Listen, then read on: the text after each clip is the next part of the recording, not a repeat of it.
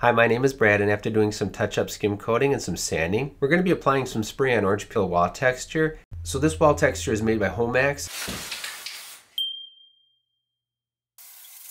And I only have to go this far. I'm trying to feather it in by just kind of going a little bit circular. This is our 5th video in this major kitchen renovation of my sister Shelley's house, and we're so glad you're here.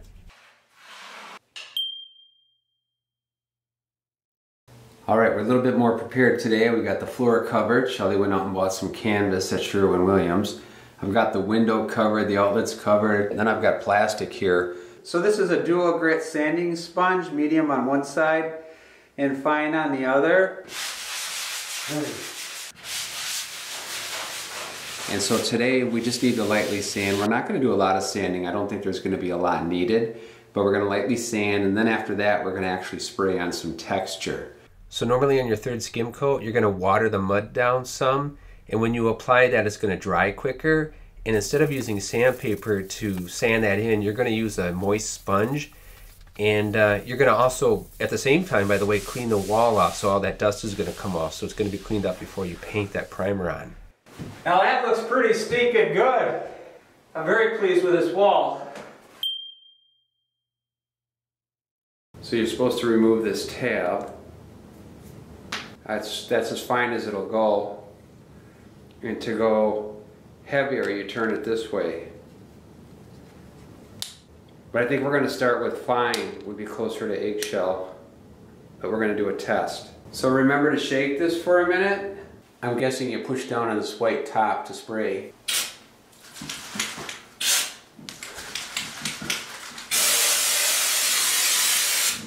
Man, does it stink, and it goes out wet. I'm going to go to heavy just to see what happens. Yep, that's heavy. Okay, now I'm going to go back to light.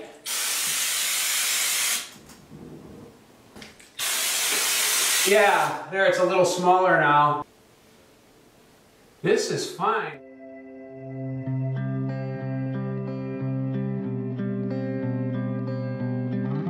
Walls, the ceiling have been painted so many times, so her wall is kind of a hybrid between flat, nothing, and the orange peel. So I'm debating whether or not I even want to use this, because when I spray it on, it looks like it has maybe a little too much texture, even at the finest spray. So I think what I'm going to do is spray it on there, maybe before it dries, kind of slightly wipe it, just to kind of make it so it's not quite as pronounced of a texture. So there's an art to this, I'm sure.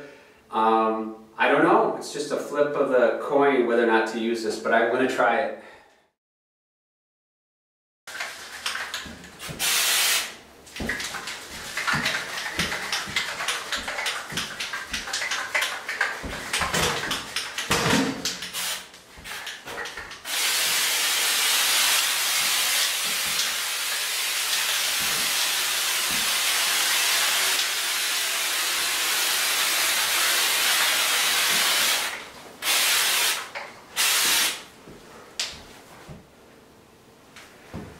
Don't ask me why I sprayed the blue, I probably shouldn't have.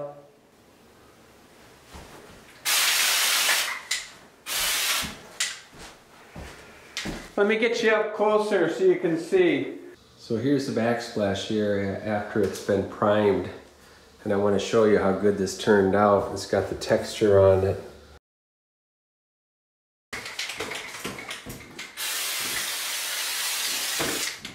This is our 5th video of this major kitchen renovation of my sister Shelley's house. Be sure to subscribe and hit that notification bell so you're notified every time we upload a video, because we are definitely going to be uploading more videos of Shelley's kitchen renovation.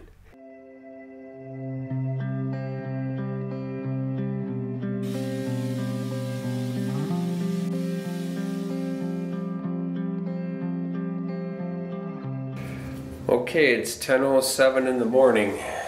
And I'm going to start painting the ceiling with primer. Hi, Brad, Silver Lining Daydream. So today we're going to roast Shelley's ceiling with a primer. And so I'm going to use a 1/2 inch nap. It says it's for semi-gloss to rough. It's a little bit more of a nap than I normally would use. I like the 3/8 inch. But let's see, let's get going on this. So I've got paint on the roller. We're just going to let it sit there for 5-10 minutes just to kind of soak up the paint so it rolls a little better.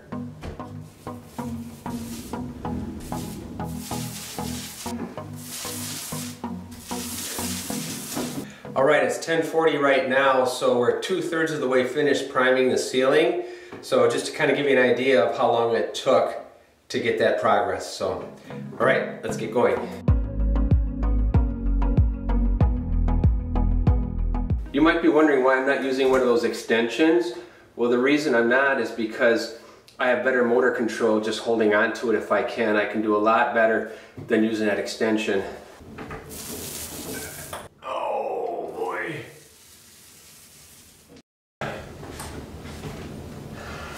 Alright, so we're down to about 1/10 left of paint, so let's just go at her.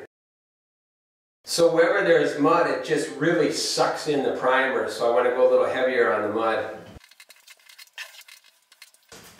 So here I kind of forgot where I left off. Yeah, so we'll just kind of bring it in. Actually, we need some paint in here, so.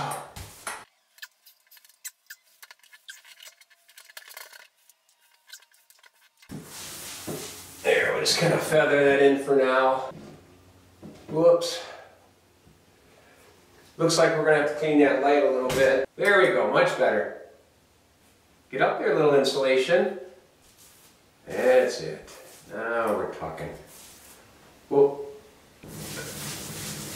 Whoops, looks like the camera fell a little bit. So it's about 11:20, I think. I slowed down a little bit and I'm all done priming the ceiling. Alright, it's about 11:20. The ceiling is all done. Turn the lights on. I think what we're going to do is just above the window and the sides of the window and by the walkways now. Because of all that mud, I'm putting it on very thick. Shelley's painting the window white, so it probably doesn't matter if I get it.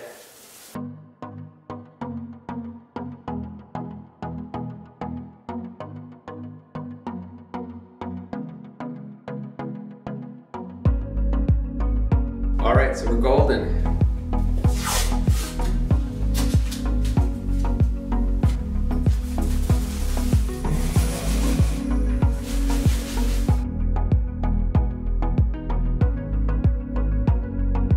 Alright, just because that yellow is causing clutter in me, I'm going to go ahead and paint over that.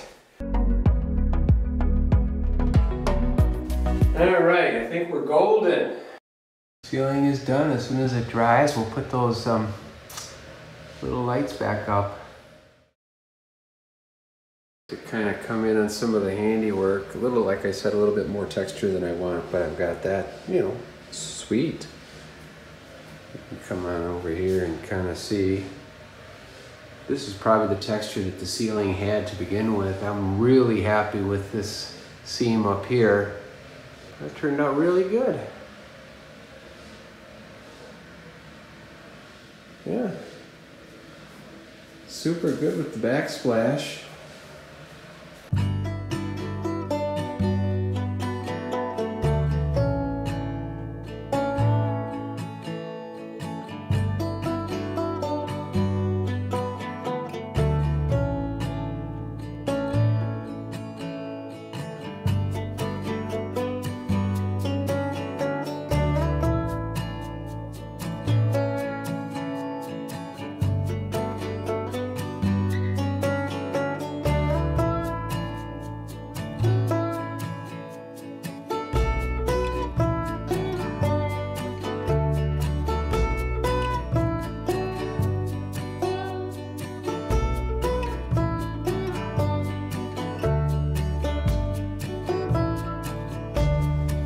Alright, so the top coat's on and I'm just putting the recessed lights back up, these ultra-thin LEDs.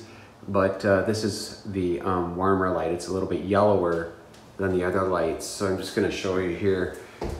I think there's like 4 settings, but the little box that's up there, you just slide this. Maybe there's 3 settings, but they give you little directions here. And they tell you how you can do that. Okay, I did switch it back now. It does match.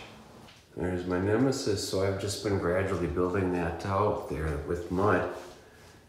And Now I'm just kind of cutting it out, but I think I better not have the camera on here. It's gonna all break off. Alright, so I got a lot of it cut out here. Walking on eggshells while I'm doing it, so I kind of did it like in a pie cutting mode.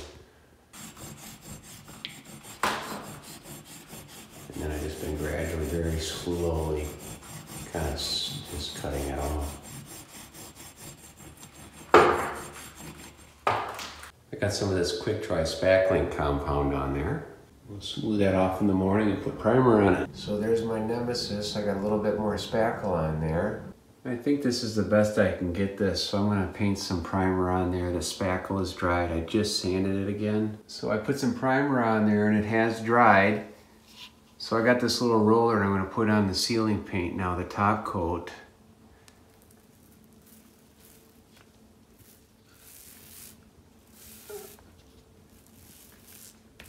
Took all my, went this way with all my rolls.